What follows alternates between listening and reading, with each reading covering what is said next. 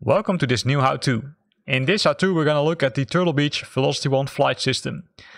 And we're going to look specifically at how to switch between the different profiles, because that's something which is important and which I also figured out myself when using this nice joystick for the first time. So currently it has been set to the profile single engine prop, right? So it remembers the last setting which you used, which you used the joystick for.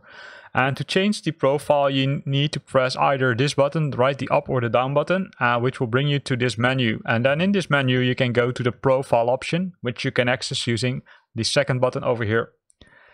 If you press that option, you see multiple things here. So it can be set to either default, single engine prop, or twin engine jet.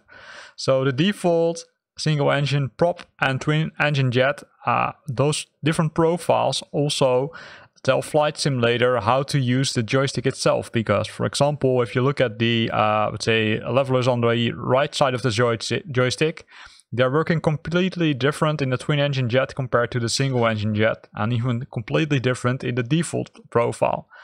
So let's assume we want to fly the A320, right? So then we're using the down button, and you can do it like that, and then press this one, which will mark our selection.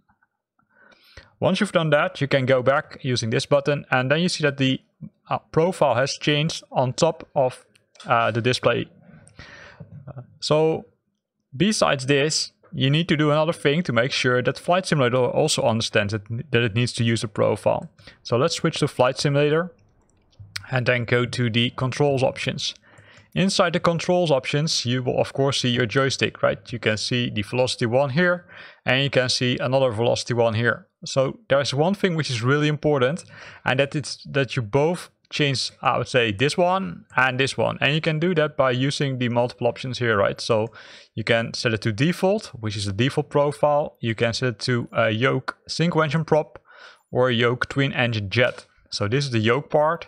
And then you also have this one, which is the quad, which is the say side panel of the joystick, and that one also has all the three options. So default, single engine prop, and twin engine jet.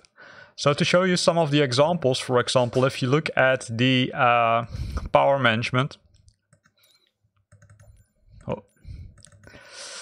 you will see that in this case they have mapped it to, let's say, two throttles, right?